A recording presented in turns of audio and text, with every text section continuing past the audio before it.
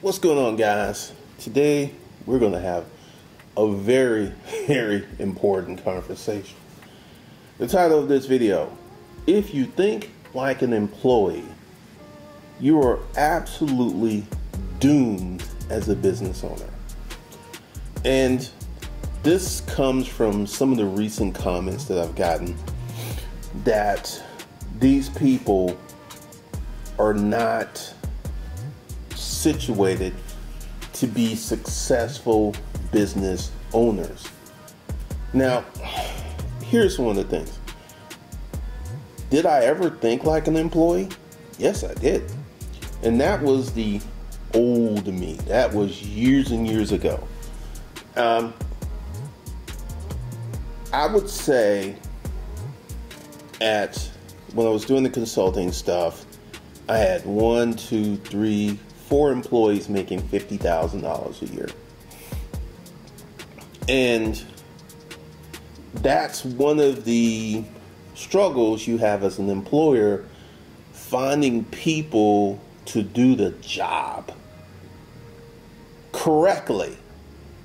Because this is one of the things that happened to me. I was looking for a salesperson, and I put up an ad on Indeed, and part of this is my controversy. I didn't really put a good ad up, and this is why I got the results that I got.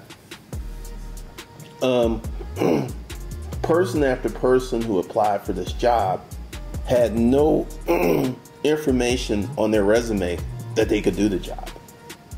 And I realized, it's like, okay, this is a problem. So what I did is I canceled my membership with Indeed.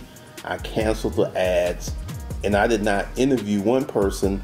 And this is one of the things that irked me. I had several people who realized that I canceled the appointment, and they emailed me and they were like, hey, we're going to have this appointment because there was a pretty good job. And I think I put a salary, it was like 50 to 75,000. And I had all of these people who could not do the job. I just knew they couldn't do the job. And to even go a little deeper in the can, hiring people is a skill set. Hiring the correct people is a challenge. Hiring people is an incredibly important thing. It's an incredibly stabilizing thing. But one of the problems that I see, and this is coming from the comments, because once again, revamping the channel, revamping the content, revamping the business, revamping everything, I still have some people who are here who don't want to start a business. And we've had this conversation before. You don't want to start a business, that's cool. It's your life, do what you want. But why are you here? And these people want to comment and leave these passive-aggressive comments talking about not making money, not building anything, and they just won't leave. What I want you to do is to sit back and to think, what would your life look like if you were living exactly how you wanted to live? I want you to think, if you were living in the house that you wanted to live in, you were driving the car that you wanted to live in, you were married or in a relationship with the person that you wanted to be in a relationship with. I'm here to tell you that's all powerful. That's all possible. The power of persistence, a bold guide to achieving your goals, will help you get there.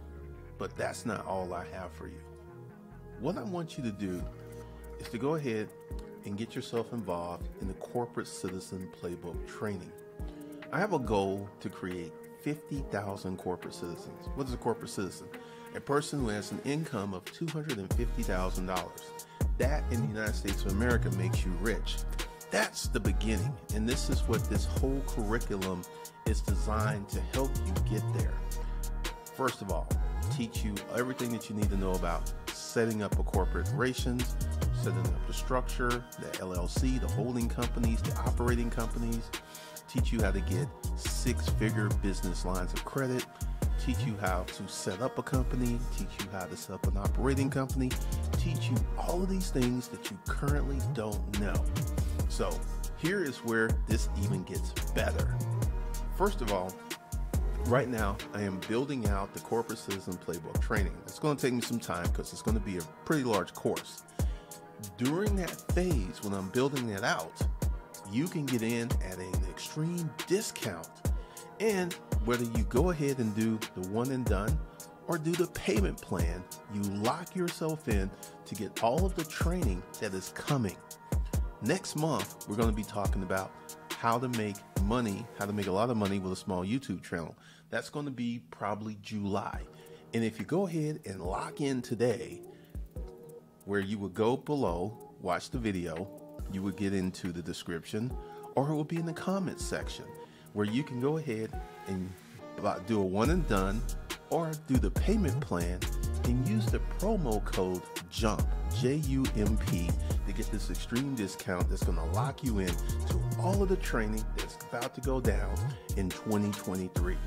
So once again, go below the video, it'll be in the description, or it'll be in the comments section where you can go ahead and get in on this new training. I don't know why they won't leave, but they just won't. And I just see these things, and I see a ton of employee thinking. And employee thinking is very, very bad for you if you own the business. Because employee thinking is, how can I get the most for the least? How can I get the most pay for the least amount of work? How can I get the best vacation package? I mean, I've literally had this conversation with people that I had just hired. They've been working for me not 1, not 2, not 3, but 4 weeks. And we had the conversation about vacation. They had been working for me 4 weeks and they wanted to take a vacation after 4 weeks and get paid for it. Let me go ahead and go back to the dinosaur days when we got jobs. We had to get a job. We knew inherently that we were not taking vacation for a year. And we knew that we weren't going to get paid for about 3 weeks because we're going to have 2 weeks in the hole. Everyone who got a job back in the day went through this whole process. Now we have, I think McDonald's does daily pay. I think Uber does daily pay. And you've got situations where people who are employees do not understand the bandwidth of the business owner. Once again, I don't expect an employee to be really caring about the guy who employs them, but in hindsight, they should. Because let's say you're driving down the street, right? And to your right, you see that this business is having a massive going out of business sale. And you go in there and you scoop up some goods and stuff. And I can tell you, not once did it enter your mind that the reason they were going out of business was the business owner was suffering. Didn't enter your mind. You didn't even care. You didn't even think about it. Didn't even care. That because you got this good deal on your stuff, that someone was going to lose their business, someone was going to lose their payroll, someone was going to lose their way to earn money. Didn't even occur to you. And this is one of the things that happens if there's a deal on the table. If there's a way to get a good offer, hey, I am with it. I'm 100%. I don't care what happens. And I'm just telling you that the average person with employee thinking, employee mindset, does not care what happens to the owner. Now, let's go ahead and flip this. How many articles can you find about employees feeling disrespected by their owners? Just ultimate. They're literally everywhere. There's a guy, I believe his name is Joshua Fluke, who has a YouTube channel that is rooted in employee freedom, employee benefits, remote work. And not once has he ever done a video talking about the care and considerations of the business owner. So I got a question. The employees say the business owners don't care about them, right? It's rooted, it's on blogs, it's on YouTube, it's everywhere. Question, how many of y'all care about the business owner? Serious question. Put that in the comments. How many of you actually give a damn about the business owner? Because I'm going to be 100% frank. You don't. You simply don't. The average employee could think less of the person who employs them. All they want are their hours in their check. This is how the average person thinks. But to even consider, to even think that the business owner ain't really thinking about the employees, let me tell you something. As a business owner, you care a great deal about your employees. You're always thinking about your employees. You're thinking about health insurance, to set up a 401k, right? Which should be customary and ordinary. That could cost a business $100K just to set it up. Just to set it up. And then to add even more money to it, this whittles your profit line. And a lot of businesses do it because it's a good policy. But I'm just saying that when you, as a common person, are deeply rooted, and I'm going to give you a good example of how this type of thinking is not in your best interest. Years and years ago, I used to watch Donald Trump's show, The Apprentice, and there was this one task that they had to do, and it was this young black woman and then the other apprentice contestants, and she started talking about doing things for the community. This woman was 100% thinking like an employee about the community, doing the benefits and all this other stuff, and ultimately she did not get her task done. Ultimately, she got booted off the show. And, I'm not saying disregard your employees or mistreat them. I'm not saying that at all. What I'm saying is, as the business owner, you have to have a different paradigm. You have to have a different approach. You have to come at it a different way. You have to think about it much differently. Because, give you an example. Years ago, when I was employed, my last job was the perfect entry point to starting a business. Why do I say that? Because in my last job, if I didn't make sales, I didn't get paid. Business. If I don't make sales, I don't get paid. Same thing. So it was the perfect entry point into the world.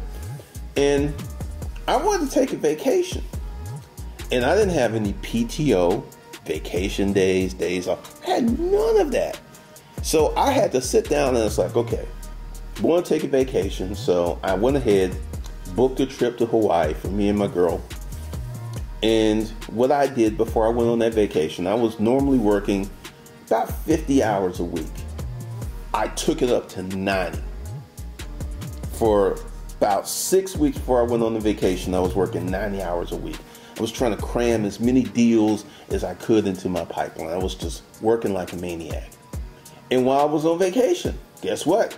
I took work calls and I did some work stuff because I knew that I didn't have vacation time. I knew that I wasn't going to get paid for the time that I was not in the office. I knew this. So I was on vacation about 2 weeks, and I would say I managed work calls about 15 hours out of those 2 weeks. So we're talking about an hour a day. No biggie. My girl, she was asleep while I was doing these calls and stuff. And it felt like a vacation. The beach felt real. And I took an hour out of my day to manage some stuff. And when I got back from my vacation, there was not one, there was not two, but 3 checks on my desk that totaled up to $75,000 that I made while I was on my vacation because I did the pre-work because I wasn't thinking like an employee. I was thinking like a business owner. And I'm just trying to get this through to you guys. Many of you are so rooted in your employee mindset that you don't even know it. You don't even realize it. And this employee mindset is one of the worst things that you can have as you step on the path to business ownership. And I know that many of you will think that, hey, I want to create a business that's fun and ethical and a place that my friends and buddies want to work. And you're walking on a dangerous path. You're walking on a really, really dangerous path. Because if you go ahead and create this business and create this situation, it's just not going to work out well for you. It's just not going to work out well for you. And one of the things that I have always done is I have kept somewhat of a barrier between me and my employees. I had some employees who became friends after we stopped working together, but typically I've always been really professional. I've never pushed up on a female employee. There was always, and actually I had an employee she's like, there's kind of like this wall between you and us. It's like, and I said, exactly, because you're my employees. You're not my buddies. You're not my friends. And I want you, and I really applaud you for noticing there is a wall between us because I am the owner of this business. I employ you and I want you to act in a certain way. And I'm about to say something that's going to sound a little flippant. If I ever had to fire you because there's this wall, it would be just like that. I would fire you, you would be gone, and I wouldn't think twice about it. And this is, she looked at me, she said, really? I was like, I got a question. And we had a really interesting question. I said, how often do you think about me and my welfare? And she said, I don't. I was like, okay. So how often do you think about me being healthy, doing well? She said, never. And I said, how often do you think about me running this business and doing certain things? And we got really personal. And she's like, I don't think about that. So, but right now, you want me to have those thoughts patterns about you working here. And she was white and she turned red and she said, I never thought about it like that. And I didn't even have this language. I was like, because that's how you're thinking. That's the way that you're thinking. And it was a really productive conversation. And this is something that's funny. Many years after she stopped working for me, she started her own business. And I got an email from her and I got a phone call and she said, I understand why you had the wall now. She said, I started a business and I hired some of my friends. And because of the friendship, I had a friend who was not doing her job really well. She needed to go. But because of her friendship, because there was no wall, she stayed way too long, cost us too much money. And I finally had to get rid of her. And going forward, I'm going to, she said, I had to get rid of all of my friends because that friendly, we should be working. They want to sit down, drink mimosas and stuff. She said it was just terrible ideal. But she says, I understand. More importantly, I acknowledge what you as a business owner went through with your employees. And she's like, oh my God, I had no clue to the mess ups and the game playing and all this stuff that would happen because she was totally clueless. She thought she'd hire her best friends. They would all work together. But here's the thing. When you hire people from a friendship perspective, 9 times out of 10, they're going to take advantage of you. When I was in the military, I had a few NCOs. We were cool. But once the uniform came on, he was an NCO. He was in charge of me. I treated him with the utmost respect. And I had one tell me, it's like, you can't have these kind of relationships with most troops because when you are the NCO, you need to be the NCO. And this is one of the reasons that you will see a lot of NCOs, they just don't mess with the common troops because you have to be in charge. You have to lead. You have to pave the way. And so many people just do not get that. And I'm just here to tell you, as a business owner, if you're thinking like an employee, you're thinking. Right now, there are a number of people on YouTube who are advertising how to build business credit. If you go ahead and enroll in the Money Mindset program, which teaches you how to manage your money for free, you will learn how to build business credit for free. Do you understand that you can go out, set up a new LLC, get an EIN, set up a business checking account, and go to a number of credit card issuers and banks and build yourself $100,000 to $150,000 worth of business credit within 90 days. I got it all in this course. I teach you how to do it step by step.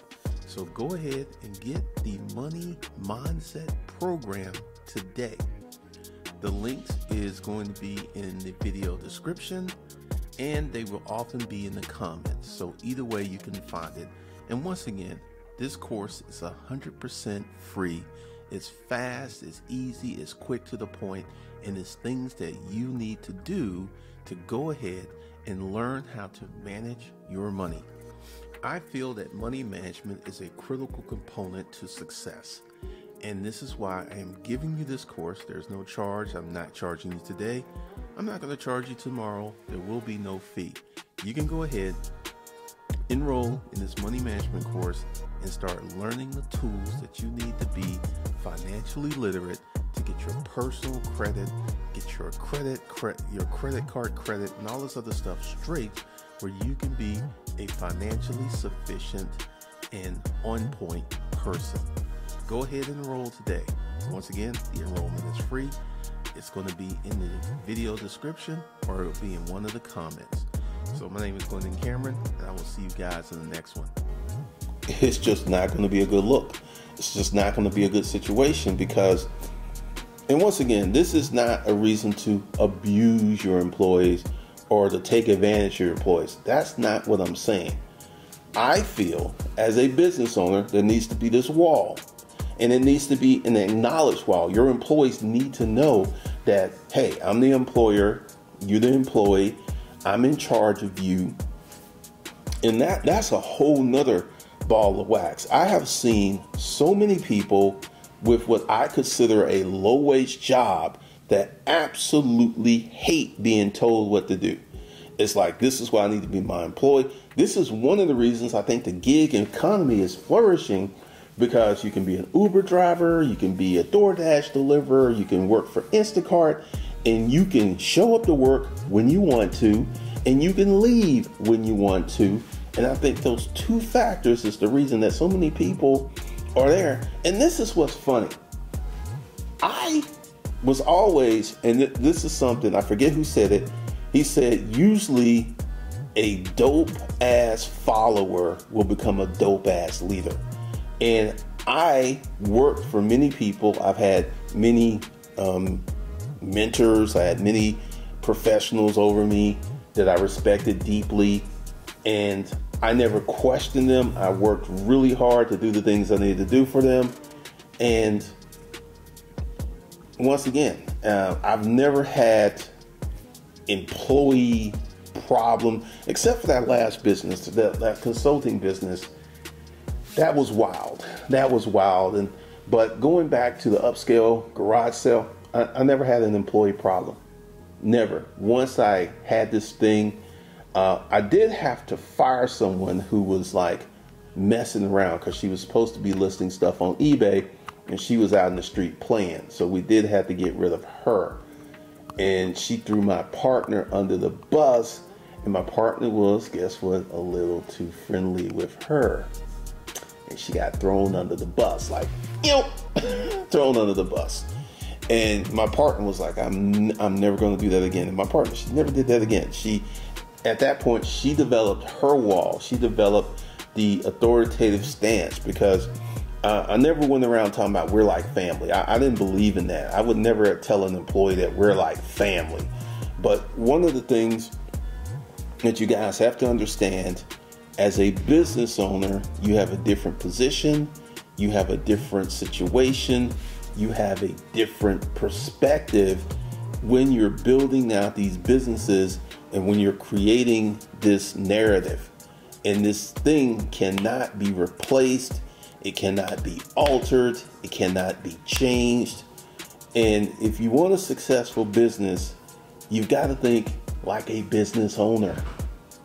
which is the things that I need to do to make this business better, more successful. You need to be, there's so much you have to think about. And like I'm saying, thinking like an employee, it's a disaster.